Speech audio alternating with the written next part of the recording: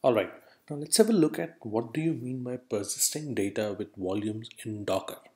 First of all, what do we mean by persisting data? Well, what happens is every time you create a container in Docker and then you create some data in it, now that data or even that container itself is in an ephemeral state. What that means is it is something that is temporary in nature. So the moment you delete the container, the data is gone. Now, what if you want to actually persist that data? Now, if your container needs data for it to be useful, you have to recreate it every time if you don't save it somewhere. So now, if you believe it or not, this is actually by design. By design, containers are supposed to be stateless. They should not maintain any state. This allows for easy repeatability, and this keeps them easy to manage, easy to upgrade, easy to change. However, there is a way in Docker called volumes which allows you to mount data to a particular container, and that data has to be stored somewhere from where you are mounting a volume. One example of that is that volume could be on your host machine. The host machine is the machine which is being used to run the containers. Now, let me show you an example of this. So let's say, for example,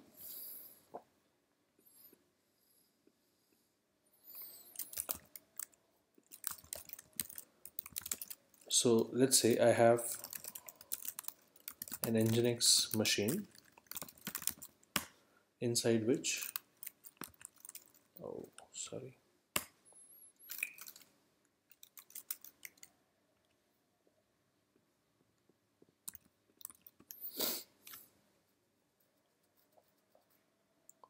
So I'm going into an Nginx machine right now, and inside over there, I'll create a file, say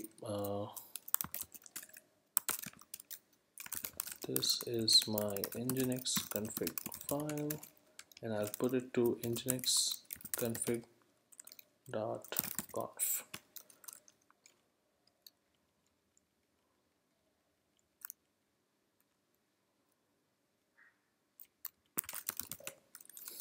Alright, so now I have nginx config.conf. If I see the contents, I can see this is my nginx config file.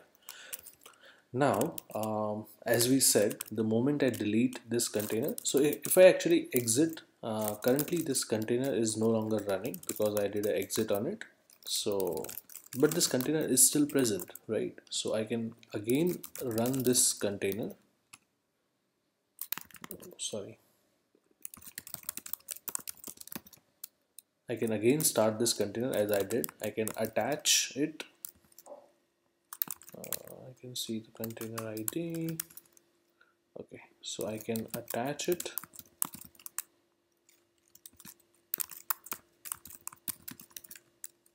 Alright, now I can again see this data. So essentially, currently we are still in the same container. The container is not yet deleted. But what if I come out and I delete this particular container, especially passing it on? So now if I do docker ps-a, this container no longer exists. What this means is my file nginx config.conf is gone too. It just doesn't exist anymore, right? So this volume, what this means is I can essentially have a directory. Say I could have a directory called docker share. So now I have this directory called docker share. So I could actually use this as a volume to mount inside the container, which we'll have a look at shortly. And then every time I make any changes to this particular directory or any contents in this particular directory, they will be stored on this host machine where I'm running Docker, which is my Fedora Docker tutorial hostname machine. If you look at the hostname, it's Fedora Docker tutorial. Right, so I don't have to worry about my data being deleted even if somehow my container is stopped or deleted automatically, right?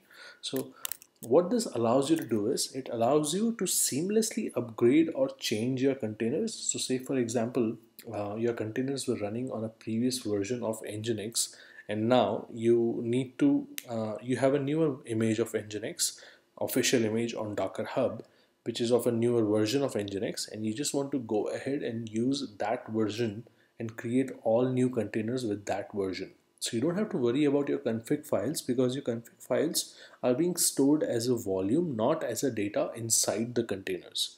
This allows you to seamlessly upgrade or change your container, in this case create new Nginx version containers, and then just ask them to pick up the config automatically from the volume that we create in the first place, right? This also allows you to store any data, not just Nginx configs. It can be database for MySQL, it can be configs for your Redis machine, it can be any data. It can even be your environment variables, for example, that you need to run a particular Python app, say, right? So this allows you to store any data in an industry mechanism, standard mechanism, right? So what is an instant mechanism? Well, people prefer storing data in something that is scalable, that is cheap to store on cloud platforms, that is easy to maintain, that is easy to share. And one example of that is AWS's S3 storage, or Google Cloud Platform's persistent disk storage, or even DigitalOcean's block storage volumes. I'm sure Microsoft also has its own solutions. Um, so this also allows you to do that. Now, in the next video, we'll have a look at how do you actually go ahead and mount these volumes, and then we'll try to make some changes to the files in these volumes and see if they are being stored on the host machine or not. Thanks for watching. Don't forget to subscribe to this channel to stay posted with the newer videos, and please let me know in comments on how I can make things better for you guys, or what are the things which you would like me to change or cover in this channel. See you again.